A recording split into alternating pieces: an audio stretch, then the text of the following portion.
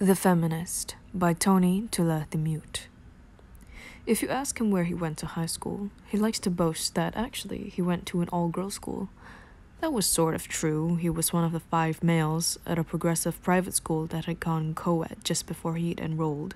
People always reply, "Ooh la la, lucky guy, you must have had your pick." Which irritates him because it implied women would only date him if there were no other options, and because he hadn't dated anyone in high school. One classmate junior year had a crush on him, but he wasn't attracted to her curvaceous body type, so felt justified in rejecting her, just as he'd been rejected many times himself. Still, the school ingrained in him, if not feminist values per se, the value of feminist values. It had been cool, or at least normal, to identify as asexual, and though he didn't, he figured it was a better label than virgin. His friends, mostly female, told him he was refreshingly attentive and trustworthy for a boy. Meanwhile, he is grateful for the knowledge that female was best used as an adjective, that sexism harms men too, though not nearly to the extent that it harms women, and that certain men pretend to be feminists just to get laid. After he graduated, he started to feel slightly sheepish about never having even kissed anyone. Everyone knows, though, that real dating starts in college, where nobody will be aware of his track record. But in college, he encounters the alien system of codes and manners that govern flirting, conveyed in subtextual cues no more perceptible to him than ultraviolet radiation. Learning in high school about body positivity and gender norms and the cultural construction of beauty led him to believe that adults aren't obsessed with looks.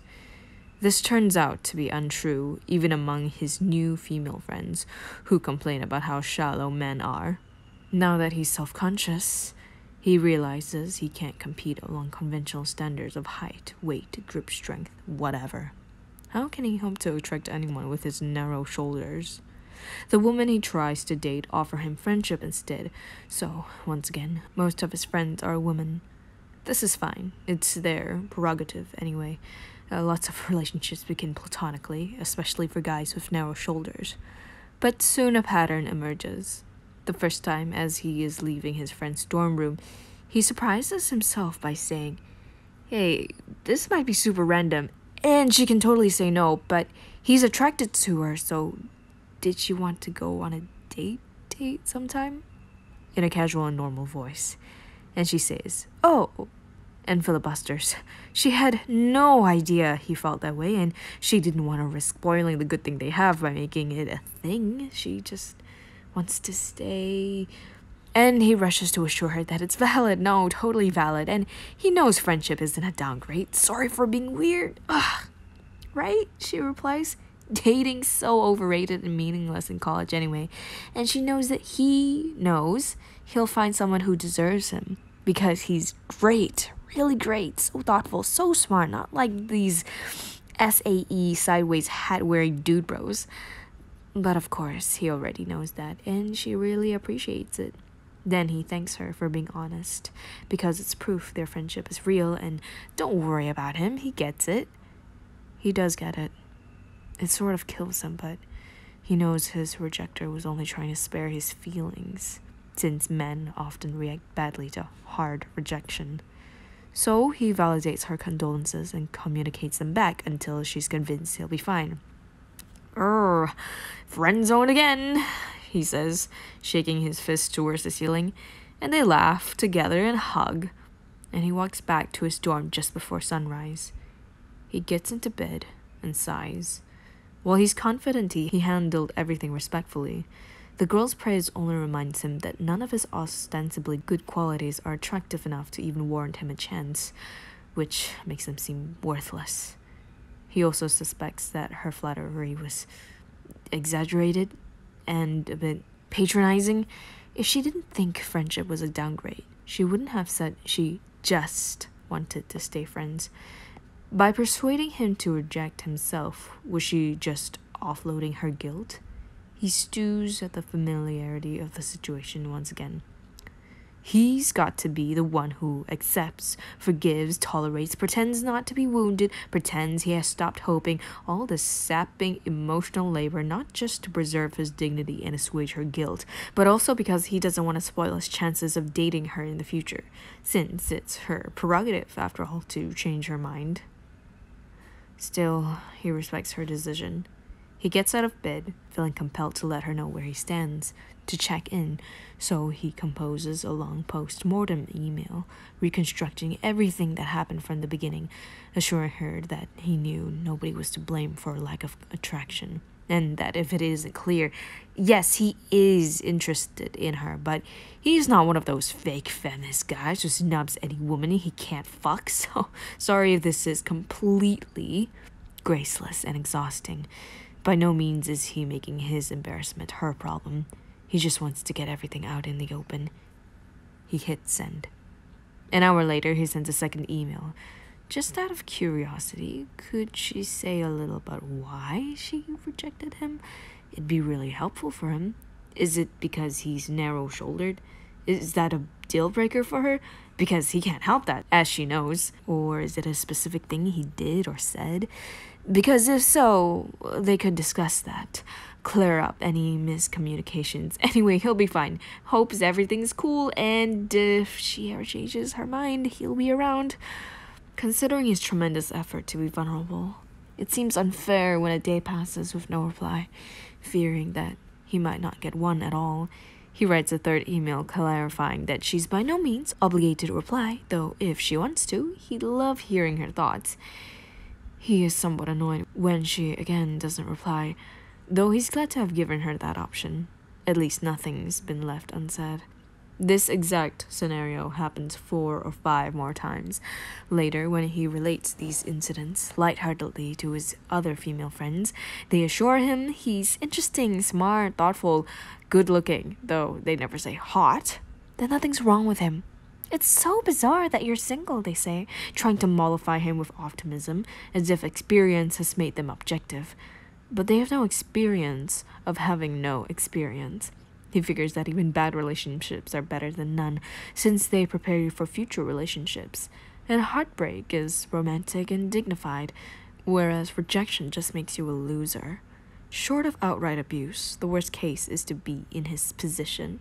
Anyway, he doesn't want pity. He wants to not need it. He drops hints to his friends to set him up with their friends, but for some reason they never follow through. Lacking other options, he decides there are other ways to stand out and be attractive. He cultivates academic achievement, surmising that income and status and intellect will enhance his appeal. And they do, but not for him. The same standards prevail in his field as everywhere else. The rich, beautiful, and broad-shouldered still get all the attention. Then again, so do the terrible and ugly. His female friends keep dating men with cratered skin, awkward manners, poor hygiene, talentless schlubs, identified by their hobbies and taste, philandering worms, controlling abusive dirtbags. Even his awkward gay roommate had had a girlfriend in high school before he'd come out. Maybe they all deserved love, but surely no more than him. At a house party, one friend talks about going home with a guy the night before who said he just wanted to sleep next to her, but around 1 a.m. she awoke to him grunting as he completed the process of jerking off on her leg. When she cussed him out, he claimed he was overcome by raw animal passion and couldn't help it, and he still let him stay. Whatever, we'll probably be married in 3 years, she says, rolling her eyes. He's just about to insist she shouldn't devalue herself like that, and that she's been violated and maybe shouldn't be out tonight, should go home and practice self-care, and is astounded when everyone, including her, starts laughing. He joins in, figuring that this is all part of the cathartic process, even though it sounds to him like a clear case of sexual assault. He'd asked her out once before. A literal rapist is more appealing than him. But he keeps silent, as another female friend says, men are dog shit. And sure, fair, he understands they mean the patriarchy and not him specifically. But why'd she say that with him standing right there? Unless he didn't count as a man. Not wanting to seem fragile or impugn their judgment or center the conversation on himself, he instead files this incident away in a thickening dossier of unfairness, privately reasoning that if they're going to keep dating assholes, what do they expect? He gut checks himself to make sure his concern for his traumatized friend is legitimate before texting later, "Hey, I'm around if you need to talk about what happened, or even just watch trashy TV. Whenever, wherever." She doesn't reply, dragging his virginity like a body bag into his mid-20s. He watches a certain amount of dom-oriented porn, probably due to internalized sexism. But he's read that porn is a safe, healthy venue to explore kink, that sexuality is neither choice nor shameful, especially if the studios follow good labor and aftercare practices. His female friends agree, though he does not mention that he seeks out actresses that look like them, which he deems acceptable as long as he consumes it critically, demarcating fantasy from reality. He's more worried about physical desensitization. He doesn't use lubrication because his roommates would overhear it. He comes to prefer the intensity of this dry method, but feels the friction is somehow eroding his psyche and possibly dulling his penis nerves. He resolves to masturbate with a condom to wean himself. He wonders in what other ways touch, or the lack of it, has warped him. He's read about that study of baby monkeys who were denied soft physical contact and grew up disturbed and sickly. It's hard for him to believe chastity was ever associated with purity when it feels like putrescence, his blood browning and saliva clouding with pus, each passing day rendering him more leprously foul to the senses. What about those venerable Virgo intacta like Kant, Dickinson, Newton? Their virginity was a matter of will. They believed God loved them for it. At lunch one day, 2 of his male co-workers offered unsolicited dating advice, relishing the chance to showboat their sexual proficiencies. He's too honest and available, not aggressive enough. Friend zone shit, they say unironically. Just don't be a fucking pussy is all. You gotta challenge them. Be a puzzle for them to work out. That's just how girls' brains work. It's evolution. They offer grotesquely specific advice about eye contact and hair touching. Learn palmistry, they say. Bitches love getting their palms read. Then they ask him how he makes a move. He says he just asks. Wait, you ask if you can't kiss them? My man, one says, laughing and slapping his back. You don't ask. With jagged touchiness, he calls them out, insisting that consent is non-negotiable, that even if they're joking, it's textbook rape culture. Well, what makes you think you can speak for them? One says, smirking. You're a guy too. Why do you know better than us what women prefer? Especially considering they're dating us. He's not speaking for women, he says, unsure of how he'll answer. But certain he has something to say. He's speaking against men who are speaking against women. Go ahead then, his coworker smirks. Ask your female friends what they think. Bristling, he calls his queer POC a gender friend from his college co-op, whom he's always gotten along well with, in part because he's never been attracted to them. He repeats what his coworker said, using a dumb guy voice. His friend says, well, that's gross, and makes him swear never to become a mind-gamey asshole. They say that the friend zone is obviously a sexy canard that lets losers, like who, he wonders, blame their own unattractiveness on women. He agrees, then asks if it isn't true that some guys lack charisma and attractiveness and are thus more prone to getting befriended. Maybe, they say. He asks his friend if mind games work. Sometimes, they say. That's why it's so common. But it's not good. Never, he asks. Oh yeah, shit's complicated. Some people are old-fashioned or mistake abuse for affection. Doesn't mean we should encourage it. He asks if it's wrong to ask permission to kiss someone. Depends more on how you ask. He asks if they personally would prefer it. No, but I'm not all woman. I'm not even a woman. He asks if they believe most women would prefer it. Maybe not, but things are changing. Listen, I'm not sure what you're trying to get out of me here. Again, I'm not a woman. Of course he knows that, he replies. But it's important to him, especially as a privileged white man, to avoid placing the burden of educating him about women's experiences on a woman, which is why it's so great to have friends of other genders. His friend says, "Yeah, I guess." He thanks them for taking his call so late at night. Despite the ambiguous advice, he decides that sheer experience and exposure will improve his odds. So he resorts to online dating, cropping out his narrow shoulders from his photos and carefully wording his bio. He/him, unshakably serious about consent, loves books, Thai cooking, a glass or 3 of Vinho Verde, on my balcony, endless conversation. Did I mention books? Winky face. Trans women are women, duh. All body types, very welcome. He suspects some of it risks sounding try-hard, but he prefers clarity over fake mystique. And why wouldn't women prefer a vocal ally? He sends brief but thoughtful grammatical messages, like a link to a Psychology Today article about limerence, followed by, "Fascinating topic. I'm a total sucker for the intersections of psychology and romance. Would love to talk it over the venue of your choosing." The few dates this spring only yield more rejection. 3 postpone indefinitely, then ghost. 3 more are no-shows. 1 leaves while he's in the bathroom. Dating online, he realizes, one has to choose either fraudulence or honesty that can't compete with fraudulence. But then he thinks, isn't the idea that women don't know what's best for them sexist? Informed by his own petty resentment, troubled by this paradox, and unable to sleep, he texts his queer POC friend, "Be honest. Has he actually been a creep this whole time? Is it why he's been single for 30 years? His friend texts back, "Okay, but can you really count the first 16 years? Then says that he should feel weird about his concerns, but that he hasn't done anything. And the creep probably wouldn't agonize so much whether he's a creep. Good night." He's still unnerved, but relieved that someone who was once female identified has given him a pass. He withdraws into work. Whereas before he only went out in hopes of meeting someone, now he stays in so he won't have to see the couples, the inaccessible women, the broad-shouldered men.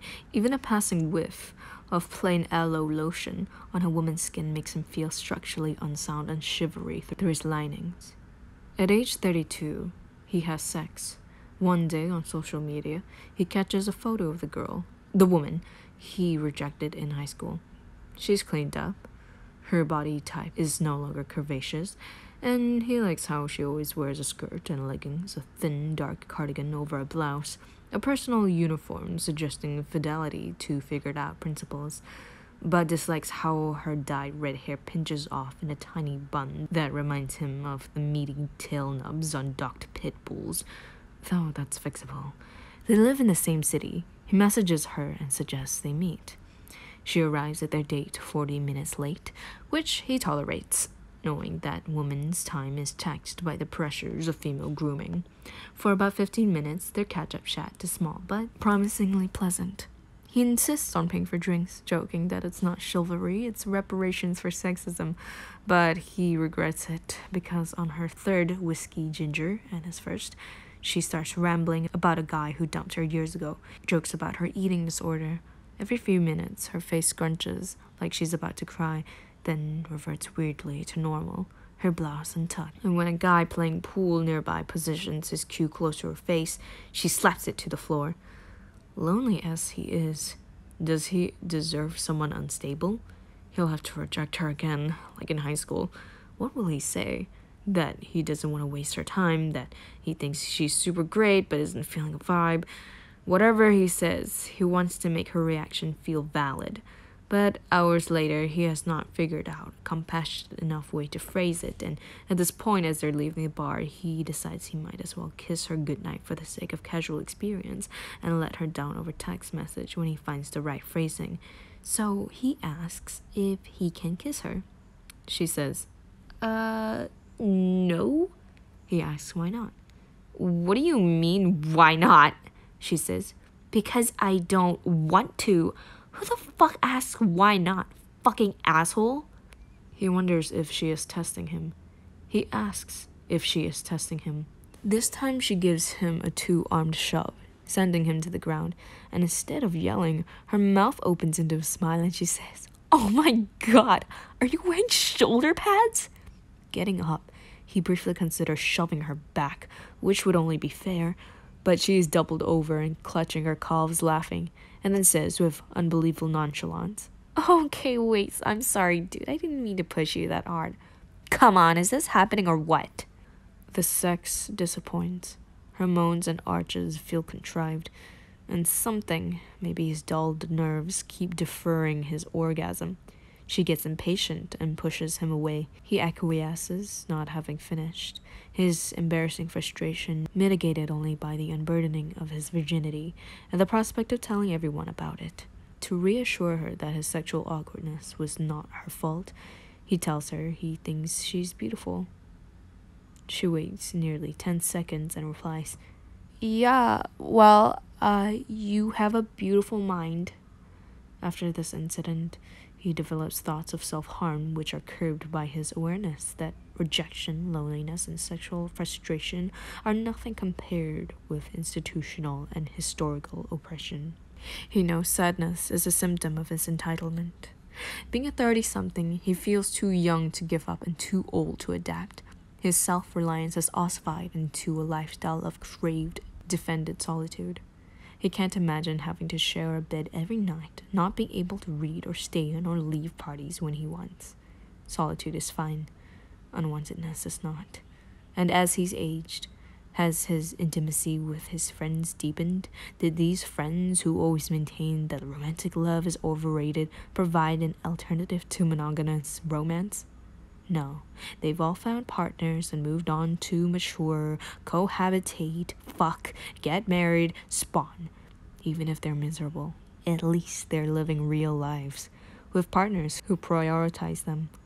Lately, he sees them once a month, tops, even though he's known them far longer than their partners. They've stopped inviting him to dinner parties because it was a couple's thing and you would have hated it, which, while true, was still exclusionary, backed by the hegemonic, regressive institution of monogamy. He realizes that these female friends have at last completed their long-term rejections of him, that, without ever having had a girlfriend, his life is strewn with exes, friends without benefits. But he can't complain about his friends to his friends. His male friends would roast him or pretend to sympathize but secretly think he's a pussy. His female friends might think he's passively aggressively implicating them, and also think he's a pussy. Since any rejection now paralyzes him with rage for weeks, he stops dating. He resents his married friends, his contentedly single friends, his unhappily single friends who nonetheless have casual sex, and his parents when they gently ask about his dating life. He also resents the grotesque fixations that have cropped up lately, like if he's only ever used condoms and the epidermis of his penis has never contacted the mucous membrane of a vagina. If he's never ejaculated into a birth canal, does that technically make him a virgin? Was masturbation lowering his testosterone count, contributing to his narrow shoulders? And does that give women the impression that he has a small penis, which he objectively does not?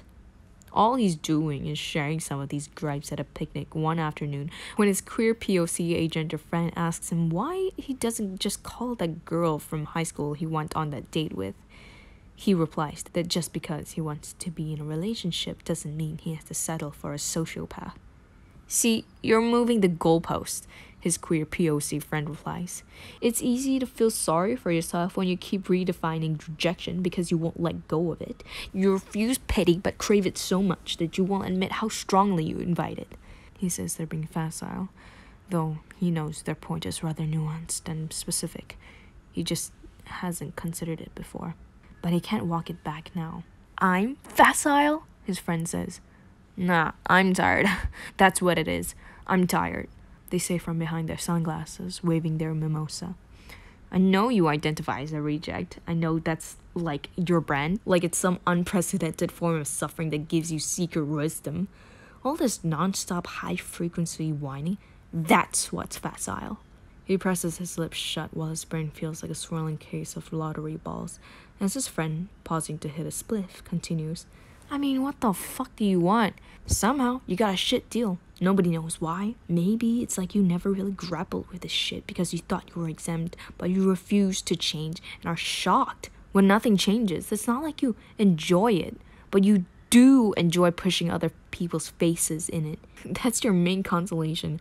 Weird how you're always right about rejection, since nobody's ever had it worse. Nobody's as pure and wronged as you. Yo, everyone, check out the woman respecter, last principled man right here.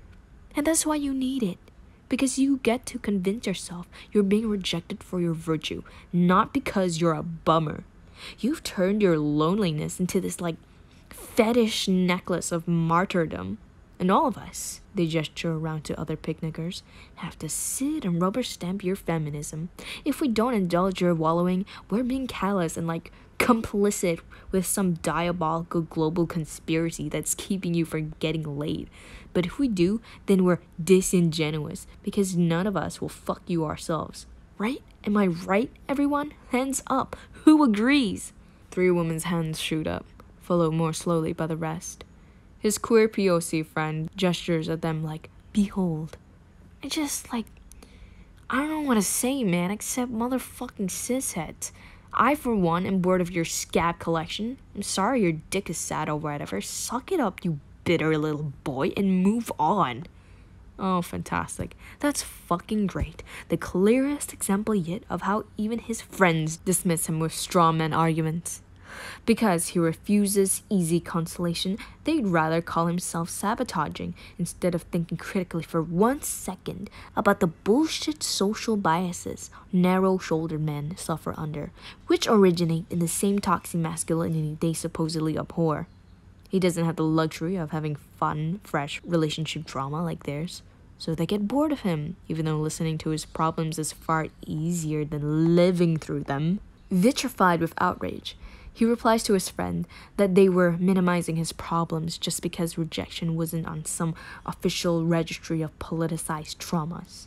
He can't address his feelings just because worse things happen. By that logic, he could say that their stupid anxieties about dating bi women aren't important because they're not being rounded up and pushed off rooftops like queer people in Syria. But he wouldn't say that to a queer POC friend. He would listen. Whoa. Ooh, you really don't want to press this, his friend warns, removing their glasses. And BT dubs, I'm not your queer POC friend. Are you fucking kidding me? He shouts, unsure if his exasperation is mock or real. You took it there. You made it about identity. All I'm doing is reflecting literally the same exact sentiment as you. So don't evade a point and don't get the idea that framing it as a call-out puts you in the right. And I brought those mimosas, by the way. He grabs at his friend's drink. Everyone scrambles. His queer POC's friend, a much larger man, gets up and tells him, okay, my guy, time to move along. It defies all reason that he's getting ejected from a picnic just for airing opinions in good faith by this swollen alpha dickhead flaunting his gallantry. This was the male ally they preferred, not the intellectual who challenged them as equals in an open dialogue, but this muscle-confused fucking silverback gorilla. They're all happy to hide behind patriarchy when it suits them. He snatches up his "Read More Women" tote bag and leaves.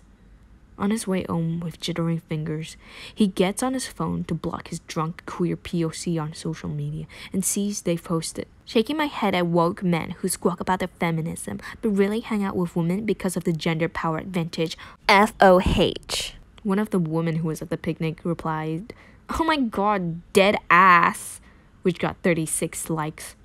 The thought of 36 people reading this petty, unsubstantiated accusations, siding with the queer POC, and spreading gossip leads him to mass block everyone who did nothing to help him at the picnic. He counterposts, shaking my head at performative woke queer people who pretend to care about equality but really just get off on humiliating strong male allies who are trying to help and consequently punishing and alienating them for fervently upholding the basic tenets of contemporary feminism.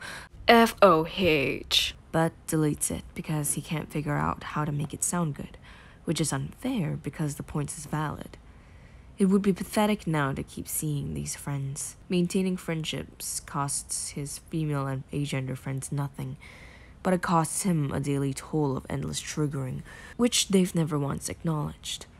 They liked having him around to benefit from his insight and generosity, but the moment he had genuine feelings for them as equals, it's like his attraction was some morsel of filth he'd tried to trick them into swallowing.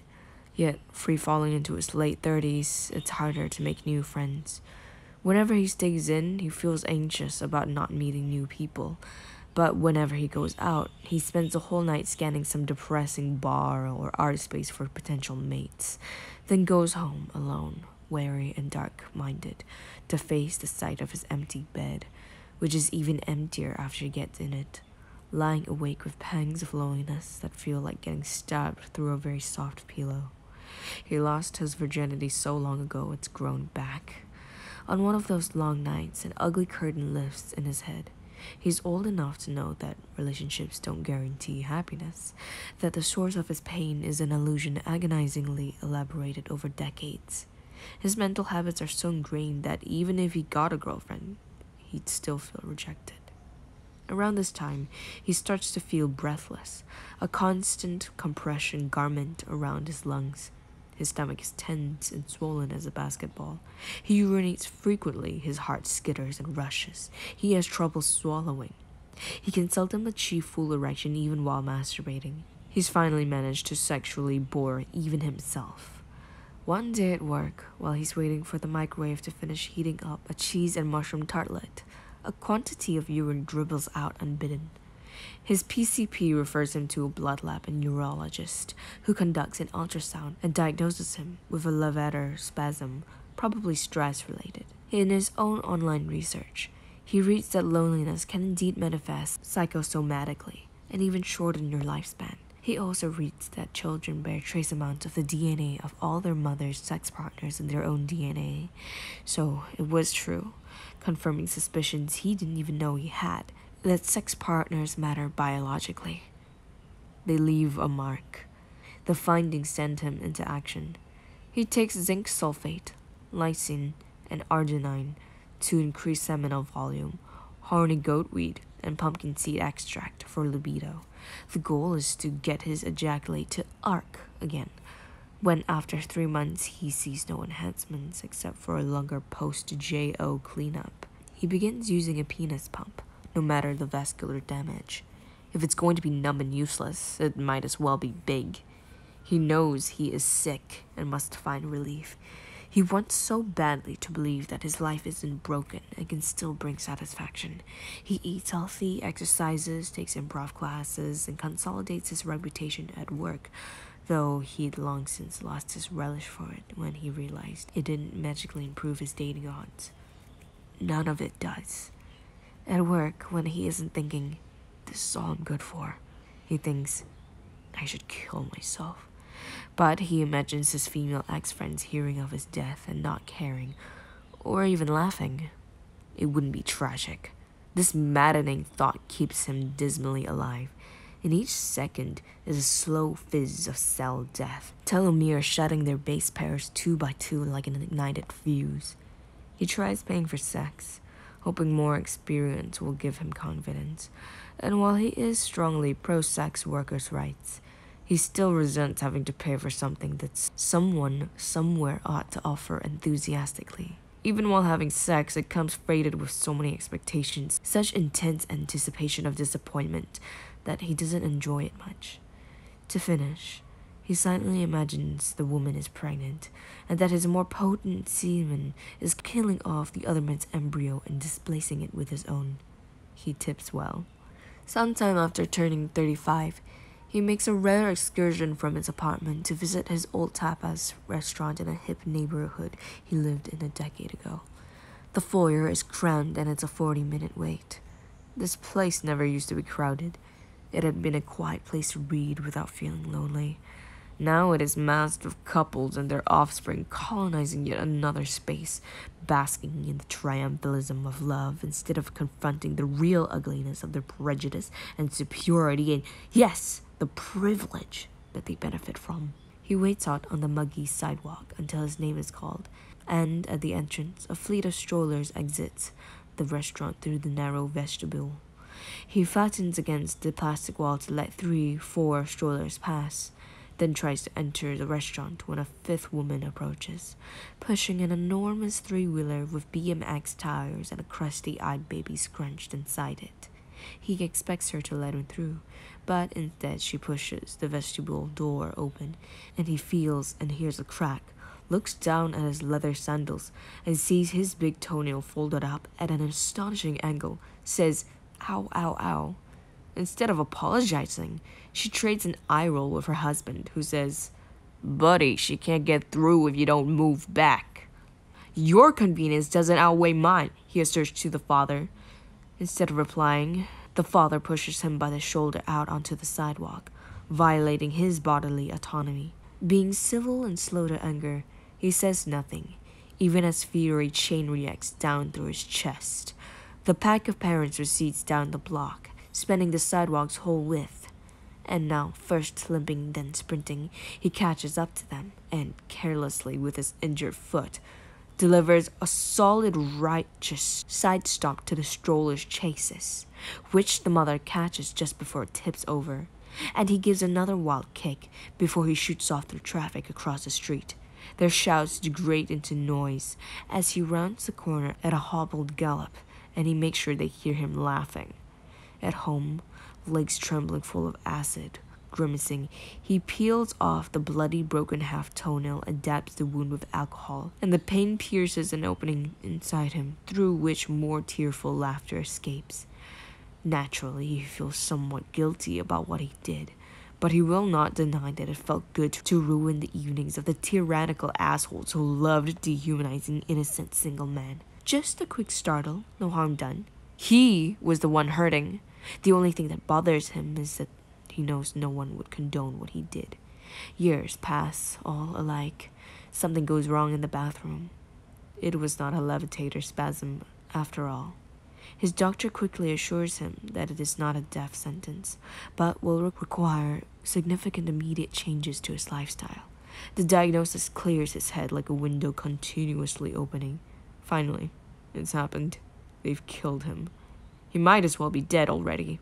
It is now certain he'll never get the one thing he's ever wanted. All because he internalized and accepted his unwantedness. Languished too long in mealy-mouthed consolations. Let himself be deceived into pitying those who would never pity him. Nothing can be done. He's never wanted to admit it. But with his hard-won lived experience and the stark authority of his disprivilege, he can declare that women in aggregate are just wrong, that either they have failed feminism or has failed them. Yes, it's complicated, and no woman in particular is to blame, but it's irrefutable that in general, a preponderance of women harbor the very double standards feminism sought to eliminate, and a narcissistic victim complex by which they tolerate and even solicit aggro-misogyny in romantic partners, while relying on men of conscience to handle the emotional scut work. In his newfound online communities of narrow-shouldered men, he finds life stories that align near unanimously with his. In the comments of blogs like The Empirical Agnate and Seneca's Revenge, on message boards like Rationally Rude and NSOM, Narrow Shoulders, Open Minds, and while he disagrees with them about many things, they confirm that it isn't just him. The problem is systemic.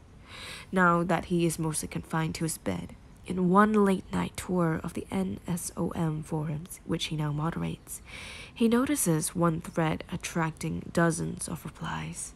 Some outsider has discovered NSOM and has been admonishing the entire community. This has happened before, but never at such length. Cold Shoulder 02, unregistered user, location BC, age 23, posts 1, reputation power 0. Just found this bored and fucking obsessed, y'all. Not even just by the misogyny or the term paper talk y'all used to hide it. No, what's mesmerizing is, no lie, I'm one of you. I'm 23 and a virgin, never had a GF or even a date, mostly just solo Q League and work at Staples. I stumbled across this place because I have real narrow shoulders. Hell, I'm built like a closed umbrella, and I've always wondered if other guys feel insecure about it too. I work out sometimes, but I'm not crazy fit or anything. I wish I were bigger. I think racist, sexist jokes are funny, but I feel bad about it. So probably like you. Then I come here and wow, what happened, boys? I can't lie that it isn't nice to find other NS guys, but this place is like staring into a fucked up cursed mirror, where the longer you stare at it, the uglier you get. But it's so fascinating you keep staring.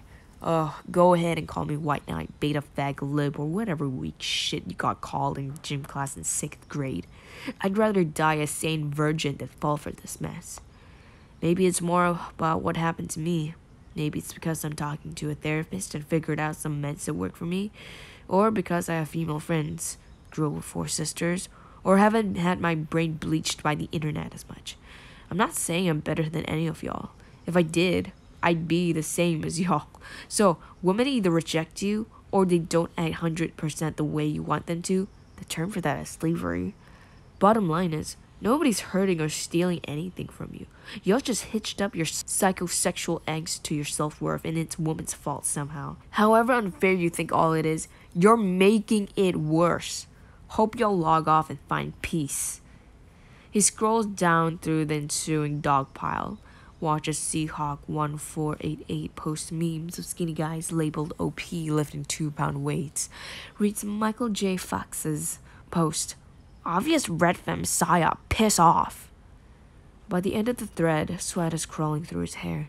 He feels that same flushed hangdog supervisibility, that cleansing shame he would feel when being scolded by his queer POC friend or reading feminist literature that diagnosed his privileges and corrected his gaffes. He used to think, if a stranger can so accurately describe what I've thought without even knowing me, they must be right, and I should listen to them. Now he wants to do likewise for this online stranger, whose familiar and brazen conviction, uncompromised by experience, floods him with nostalgia.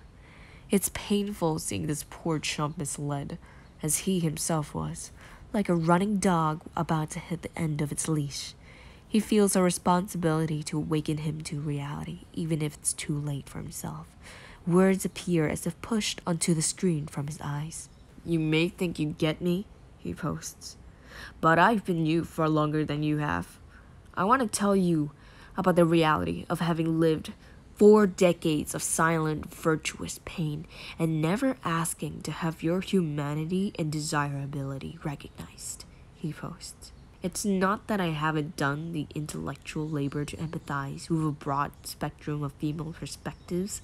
I've read Sanger and Frieden and McKinnon and Dworkin and Firestone and Faludi and Winterson and Butler and Salonas and Schulman and Hooks and Greer. I understand them, and they understand the point of the patriarchy. But what have they read to understand us? My entire life, I've been nothing but useful to everyone else, especially women, so selfless that my entire self will evaporate without residue, with no one left to know what I've had to endure absolutely by myself. Think of all the times you've been ill, with no one to bring you soup. Those nights you wake up with no one to talk to, every unshared apartment, every expired condom, the couples laughing together and going home and fucking in every conceivable position. It will never be you. This is why you are wrong that they haven't stolen from us. They've stolen our lives, our future, and the people in it. You will never have a woman, and you will never have a son. Women's fucked up preferences may have been ingrained there by the patriarchy, but women, as moral agents fully equal to men, are no less accountable for them. Me? I've done more than my part. I've combated misogyny both in the world and within myself, donated monthly to Planned Parenthood, marched and canvassed and forwarded emails for women's rights, and commitment-friendly, wealthy, and successful, not ugly. In fact, a solid 8 from the neck and nipples down, 6-inch penis from base of shaft, high seminal motility, veritably a straight flush of staple pair bonding qualities, and I have never once catcalled, gaslit, interrupted, microaggressed, or mansplained, taking every single rejection in stride without any of the social support, shared costs, mutual care, inside jokes, pet names, intimate confessions, indeed any fond romantic memories whatsoever. None of the bliss of puppy love unspoiled by bitterness, nor the naive love that knows no betrayal, the trust and companionship that weathers hate and temptation. Nobody waking up nestled in your elbow, no one to try new restaurants or take selfies or travel with, to say nothing of the conveniences, stability, or tax breaks enjoyed by the conjugal, on top of enduring the taboo stigma of bachelorhood.